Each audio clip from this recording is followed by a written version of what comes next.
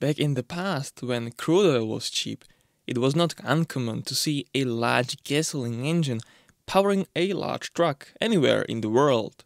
GMC developed a series of big block 6-cylinders for industrial applications, and on a second thought, a 12-cylinder was derived out of them too.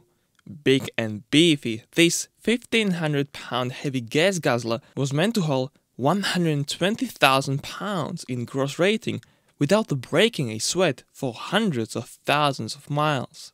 The story of one of the last gasoline semi-truck engines is really quite interesting.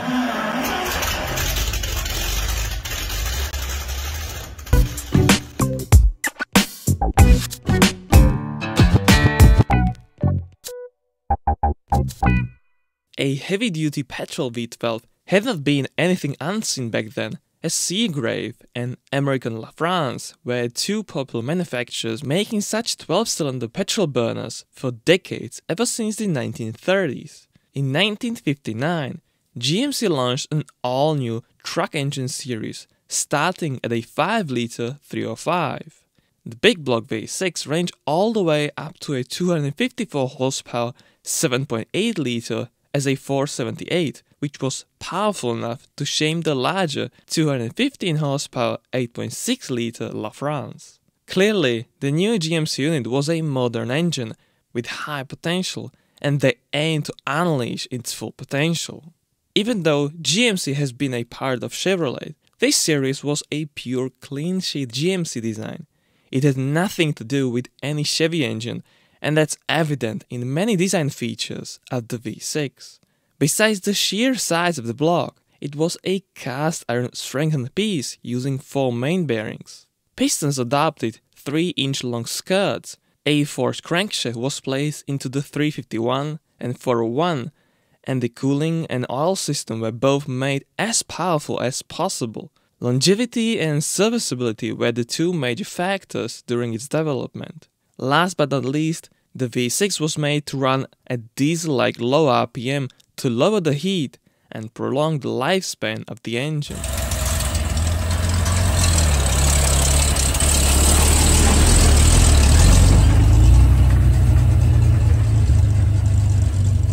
The GMC V6 was simply made for any vehicle that is commonly referred to as a truck, but it did not end there.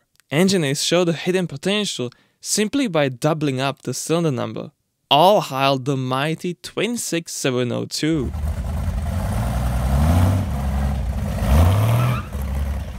Offered from 1960 to 1965, the new 12-cylinder used much of the engineering architecture of the V6 portfolio.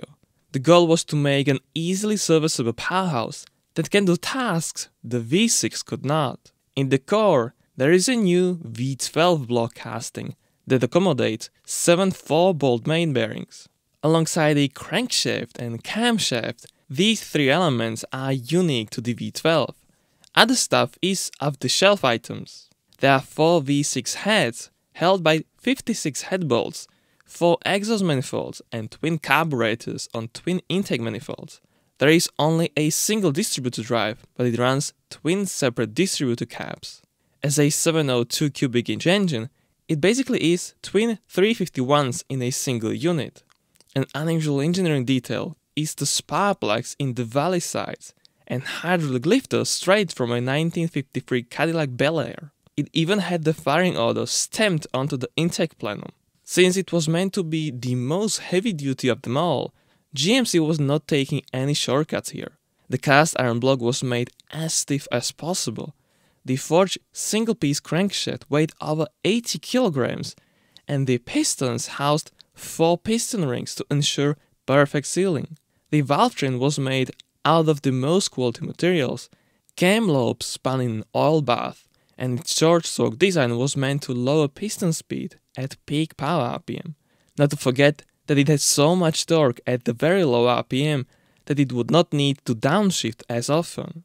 The V6 has a reputation as an indestructible engine, and the V12 design truly outlines engineering determination to make this engine able to run tirelessly day and night without breaking a sweat.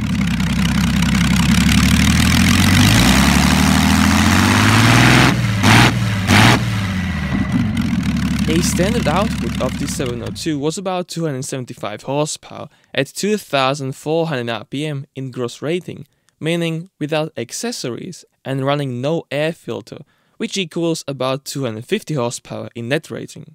It had nearly 800 Nm of torque at just 16 to 1900 rpm. The GMC Twin 6 had been used in trucks such as the GMC 7000 and 9000 series straight and cab-overs, but also as irrigation pumps. It is known to actually last 400 to 500,000 miles with minor service. They finished the production in 1965, but then made a couple more in 1966 for a Canadian trucking company. People driving or working closely with this engine mention that the V12 can be safely turned up to 4000 rpm. That would raise its power significantly, and that's what Thode V12 does with their units, squeezing 425 horsepower at 4200 rpm out of them.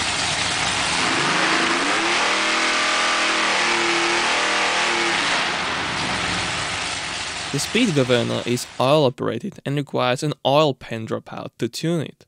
Firetrucks had a higher rev range of up to 3000 rpm, making about 300 horsepower and 630 pound-feet, 850 Nm.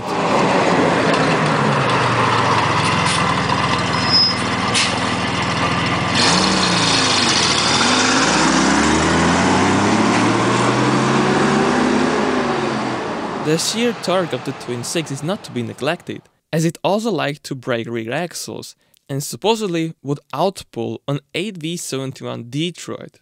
It would also take up to 55 liters of gasoline every 100 kilometers, or equivalent of 4 miles per gallon. Interestingly, some companies use the Twin 6 simply to move trailers around a yard, which was much more convenient, with a cab-over in tight spaces and as a petrol burner during winters.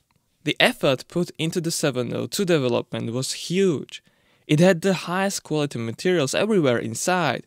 The 3-thermostat cooling system was designed to keep the hot spots to the minimum, with a 4-degree difference between the coolest and hottest places, and the water pump was incredibly powerful at a flow rate of 454 liters per minute.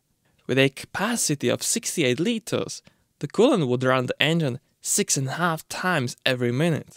The oil filter itself contained up to 2 liters of oil, and the lubrication system flew at 64 liters per minute.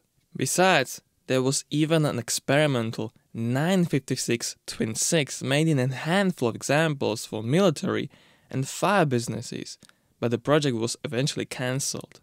The 702 itself was made in a number of a few thousand, and possibly less than 200 of them are still around.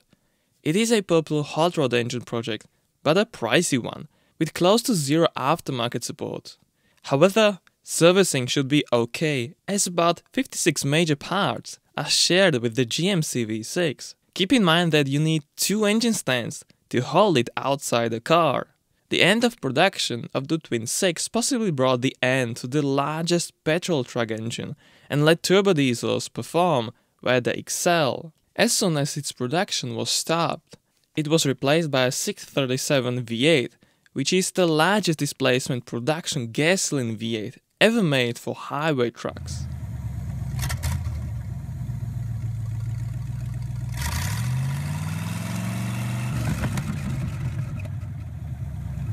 Despite its enormous appetite for gas, it is one of the best engines ever built in the USA.